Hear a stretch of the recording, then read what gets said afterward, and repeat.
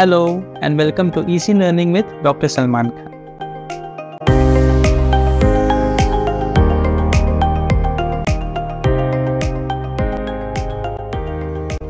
In this video, we will study the parasite LEISHMANIA DONOVANI. These are the sections under which we will be studying: Introduction, Epidemiology, Habitat, Morphology, Life Cycle, Modes of Infection, Pathogenesis, Clinical Features, Laboratory Diagnosis, and Prophylaxis. First, introduction to the parasite. General characteristics. The genus Leishmania is named after Sir William Leishman, who discovered the flagellate protozoa causing Kala Azar, the Indian visceral leishmaniasis, also called as VL. All members of the genus Leishmania are obligate intracellular parasites that pass their life cycle in two hosts, the mammalian host and the insect vector, which is the female sandfly. In humans and other mammalian hosts, they multiply within macrophages, in which they occur exclusively in the mastigote form, having an ovoid body containing a nucleus and kinetoplast. In the sandfly, they occur in the promastigote form with a spindle-shaped body and a single flagellum arising from the anterior end. It can be defined as the parasite causing visceral leishmaniasis or Kala Azar in man. It also causes the condition post-Kala Azar dermal leishmaniasis, also called as PKDL. Then history. Sir William Leishman in the year 1900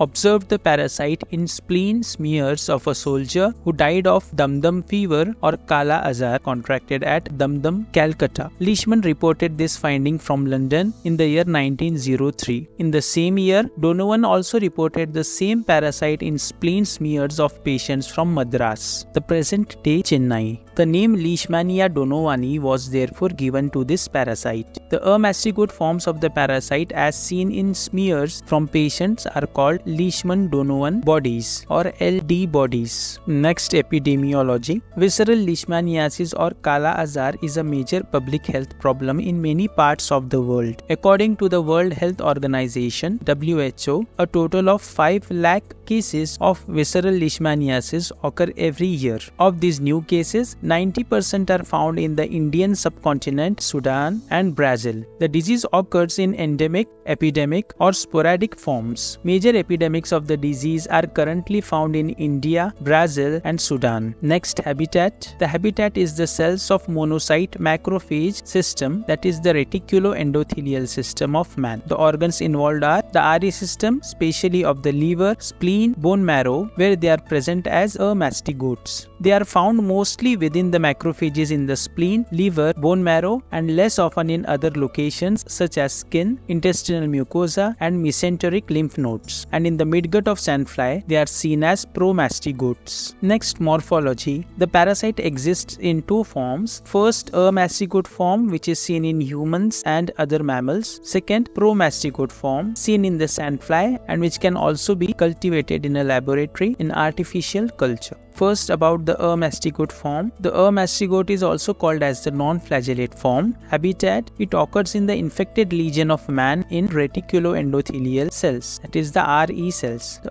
mastigote form is also called LD or Leishman-Donovan body. Shape and size. It is round or oval body measuring 2 to 4 micrometers along the longitudinal axis. It has a cell membrane which is delicate and is demonstrable in fresh specimens only. The nucleus measures a little less than 1 micrometers in diameter. It is oval or round and is situated in the middle of the cell or along the side of the cell wall. The kinetoplast, which is composed of a parabasal body and a blepharoplast, lies tangentially or at right angles to the nucleus. It contains DNA and a mitochondrial structure. Then there is axoneme, also called as rhizoplast, which is a delicate filament extending from the kinetoplast to the margin of the body and represents the rest of the flagellum. Then it also contains a vacuole, which is an unstained clear space lying alongside the axoneme. This is the mastigote form with the following structures: the cell membrane, axoneme, nucleus, vacuole, kinetoplast, and the basal body as seen in the diagram. These are the mastigotes when seen under a microscope. Next, the promastigote form. The promastigote is also called as the flagellate form. Habitat. It occurs in the digestive tract of the insect vector, sandfly, or a laboratory culture. Shape and size. Early ones are short, oval, or pear-shaped bodies measuring 5 to 10 micrometers in length into 2 to 3 micrometers in breadth. The fully developed ones are long, slender, spindle-shaped bodies measuring 15 to 20 micrometers in length into 1 to 2 micrometers in breadth. The nucleus is centrally placed. The kinetoplast lies transversely near the anterior end. It has a free flagellum which is 15 to 30 micrometers in length, that is of the same length as the body or even longer, which is projecting from the anterior end, the front. As the flagellum extends anteriorly without curving back on the body, there is no undulating membrane. The flagellum doesn't form the undulating membrane. The vacuole is present near the root of the flagellum. It is eosinophilic, a light staining area lying in front of the kinetoplast over which the root of the flagellum runs. When it is stained with Leishman's stains, the cytoplasm appears blue, the nucleus appears pink or violet, and the kinetoplast appears bright red in color. This is the structure of the promastigote. It has the flagellum, the basal body, vacuole, nucleus, kinetoplast, and the axoneme. These are the promastigotes when seen under a microscope.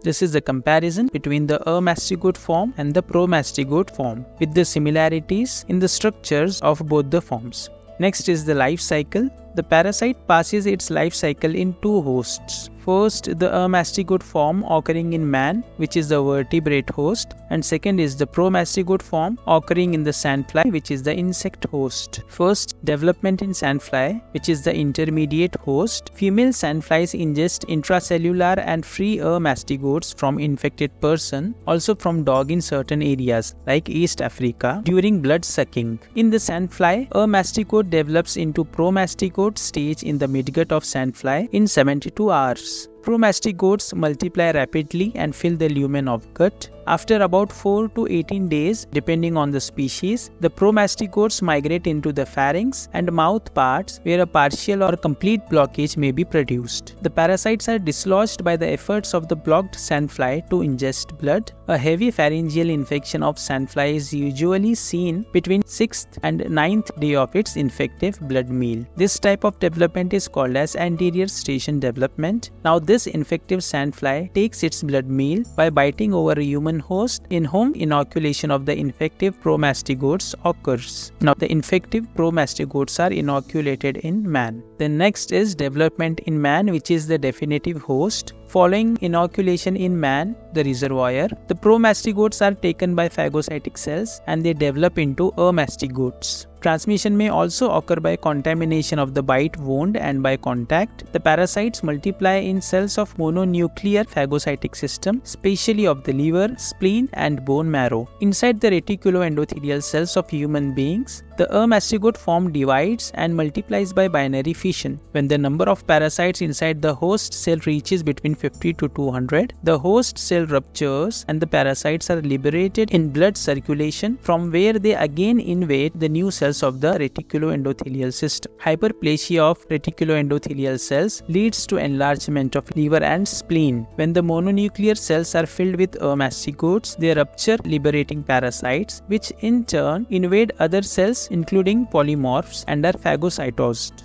So this is the life cycle of the parasite Leishmania donovani. Next, modes of infection. Infective form. Promastigote form present in the midgut of female sandfly is the source. Mode of transmission or the route. Humans acquire the infection by bite of an infected female sandfly. It can also be transmitted vertically from mother to fetus by blood transfusion and accidental inoculation in the laboratory. Vehicle. The infected female sandfly is the vehicle of infection. If you wish to see more of such videos, do comment below. And don't forget to like, share and subscribe to my channel. Also, press the bell icon for early notification of my new videos.